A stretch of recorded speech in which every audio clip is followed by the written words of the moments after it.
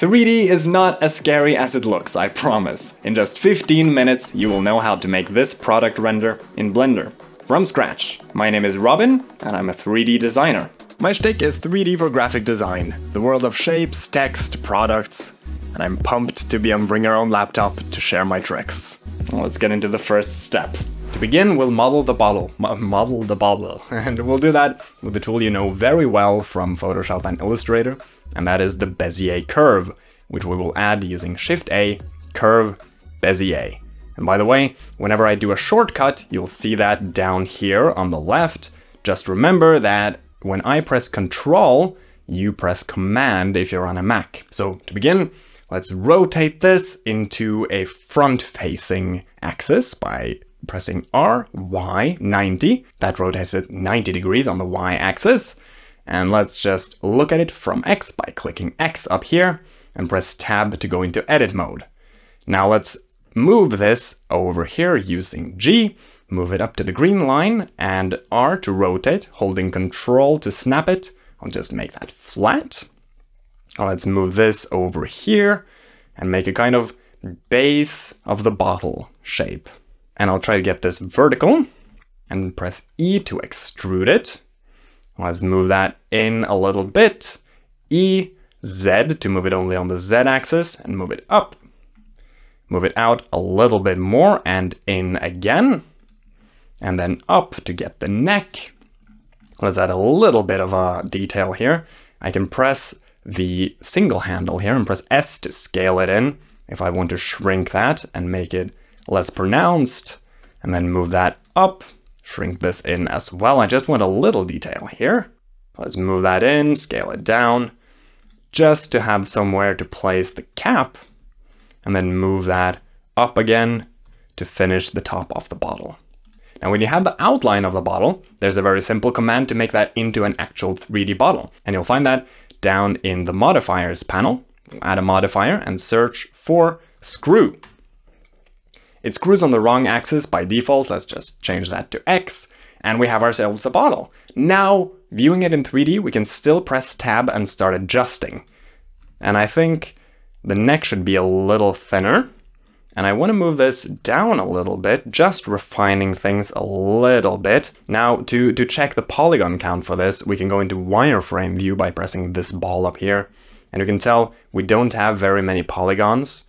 But if you turn up the steps viewport in the modifier, you can add a bunch of them, and we want a lot. I'm going to go for 500. But that only does it in the circular direction, going this way. But we still don't have very many going along the bottle. And that we can change in the curve panel. Here in the resolution preview, it's set to 12. But if I turn that up, you can see it starts adding a whole bunch of polygons. I'll go for 100, just to make it real dense. Let's go back to solid view and let's convert this from a curve into an actual editable mesh by right-clicking, convert to mesh. And now we can no longer edit the curve, but we can now edit each individual polygon, which we can use to, if we go to edge select mode and alt-click on the top edge, we can press F and close it. And that's going to help with the remeshing later on. And we can also do the same with the bottom edge. This can be a bit tricky to get a hand on. And there, press F to close it. Press Tab to go out of edit view. And that is the bottle finished. And now we'll make the dripping ketchup. And to do that, we'll use one of my favorite features in Blender, which is sculpting. See, in 3D, you can work with a kind of digital clay, pushing and pulling like an actual sculptor would. And that is how 3D artists get smooth, organic shapes. And for this step, this is where you'll want to pull out your digital drawing tablet, if you have one, but it's certainly not needed. And to access sculpting, we just press the sculpting tab at the top of the interface. And here in sculpting, let's select the mask tool by pressing M, it's also down there. Turn up the strength and just change the fall off to something that's less smooth, something like sphere.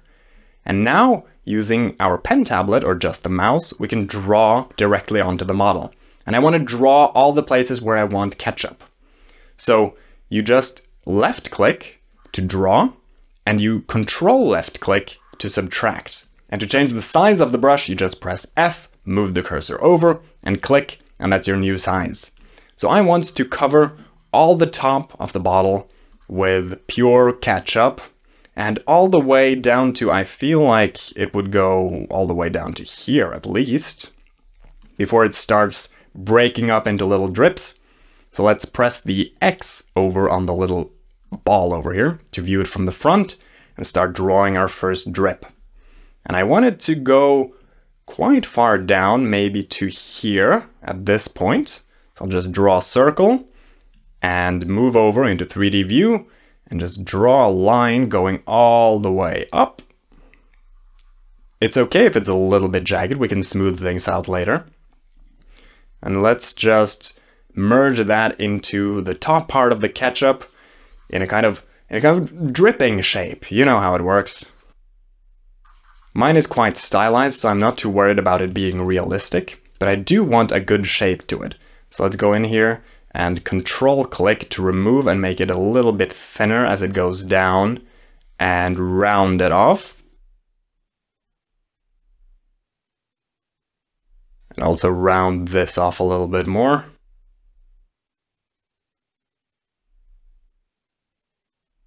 And that looks pretty globular to me, so I'll just go around the bottle, drawing these shapes using all the same tools that I've showed you.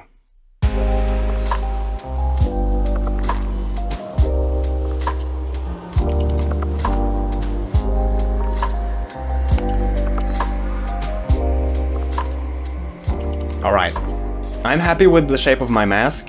I'll go to Mask and Smoothen Mask, which blurs it out a little bit, and I'll go back and sharpen it, which smooths out the jagged edges that I had. And you can do that as many times as you want.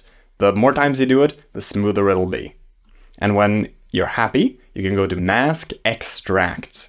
The default settings are fine, just press Extract, and that'll give us a separate object for the ketchup drips and the bottle. And on the ketchup, we also have a modifier in the modifier panel that will set up for us. And if we shift drag on that to sensitively drag it, we can change the thickness of the ketchup, which is a very good start. But you'll see it's quite harsh. This doesn't look liquid at all. Let's just start by giving it a thickness that we want, a kind of average thickness, because it'll vary in thickness later, but a kind of average for me. This will depend on your scene size, but it's something like 0.2 here. Now let's go into this little arrow and apply that modifier so that we can start sculpting on it. Let's go back into sculpt mode using this and start remeshing. To do that, we'll press R on the keyboard, which brings up a grid. And when you start dragging back and forth with the mouse, you'll change the size of the grid. What you want is something like 2 to 3 squares for the width of a drip.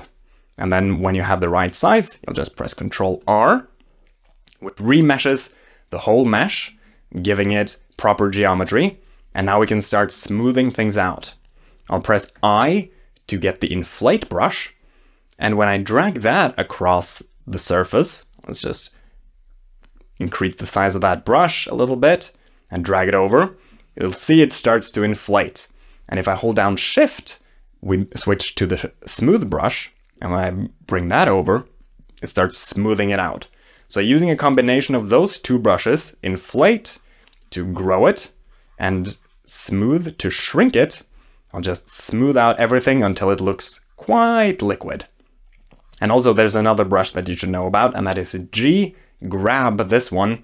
If you want to control the silhouette of the drip, you can use this to grab it and just move it. So I'll touch it and drag, and that just moves it around. And you can use that to control the exact shape that you want on the silhouette of the drip.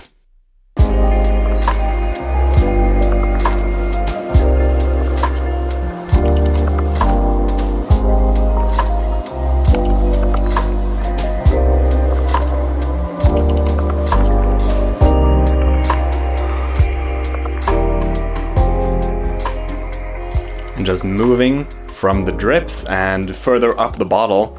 This is not a very liquid shape, so let's just smooth all that out by holding Shift and just running the brush over it.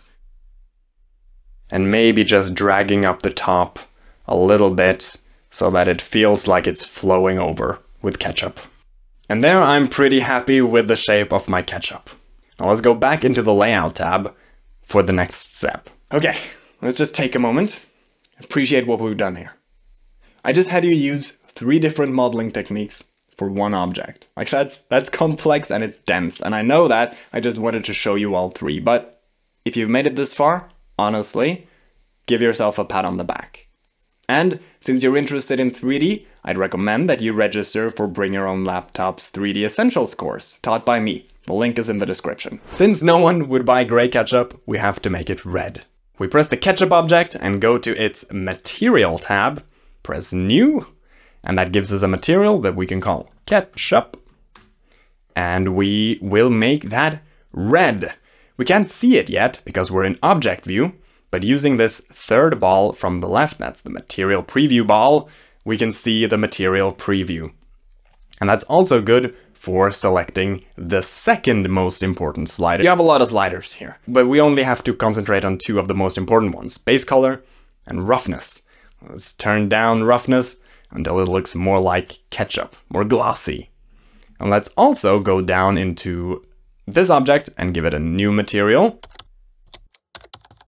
And that can also be red, and we can leave the roughness as is. I mean, it does kind of look like a plastic bottle, although this one I want the ketchup to be a little bit darker. And now it's time for lighting, when it starts looking really good. So let's bring the cursor up to the corner of the window until it becomes a plus, and just drag open another window. Shift A, add a camera, and in that other window we'll press the camera button to move that window to that camera. And now I can start moving that camera around and positioning it in a nice looking frame. In that window, I'll press the scroll wheel to move this bar over and select the 4th most ball, which is the rendered view. Now, it's currently using the Eevee renderer. You can see that in the render tab, and it's set to Eevee. Eevee is great if you're on a lower end computer, but for high-end computers, I would use Cycles. It does look better, but if Cycles is laggy for you, feel free to use Eevee. I'll turn off the gizmos and the viewport overlays in this window just to get a clean view of the render. And now I'll just add a light. So Shift A, Light, Area, and scale that up. I'll even make it a little bit oblong, I think, and rotate it around. Let's go into its light properties and turn up the power until we can actually see it. I want it to be quite bright. When I can move it over to the side, I'm looking at the highlight here. I want that highlight to be kind of over there somewhere. I'll rotate it again, turn up the brightness, and just move that up until it's no longer intersecting with the ground, which would be unrealistic for a real lamp. A real lamp wouldn't be able to do that, right? And now for this fill light at the edge, you can even go into the World tab. You could select a color here, which would fill it with a color. I do want a kind of a slight warmish one. And I can make that a bit darker so the fill color isn't too bright. But if you do want to separate what you see in the background from what is actually lighting the bottle, you can do that with a little bit of a hack. I'll just open a new window, go to the shader editor in the World, and this is a bit advanced. You don't have to know why it works, just that it works. I'll mix these together with a mix shader node, mix these 2 shaders, and then add a light path node with a camera ray output going into this factor. And now the bottom background node here is what we see, while the top one is what is lighting the model. So I can make the background a nice cream, while the side here isn't too bright. But it does look like it's hovering, so let's Shift A, add a mesh plane and scale that up into oblivion, and go into its object properties, invisibility, and just select shadow catcher. So it's not visible, but it does catch the shadow of the bottle. Though that shadow does seem a bit too prominent for me, so I'll just duplicate that light and move it over and add a little bit of a fill light here. I just want to see that edge kind of like a kick. I want to scale that up a bit. And looking at the side here, I'll have to turn down its strength until it's barely visible. Something like that looks good to me. And once I'm happy with the image, I can render it by going into Render, render image. And depending on your hardware and the renderer you've selected, this may take a couple of minutes, but once it is done, you can go to Image, Save As, and save as your favorite PNG, JPEG, or Targa file. And that's your very own beautiful product shot. Well done. Now you're ready to go work for companies like Apple, Rolex, huh? Oh, they're not? Oh, right! Not until you take the full 3D Essentials course on Bring Your Own Laptop. Link is in the description. And of course, subscribe to Bring Your Own Laptop here on YouTube.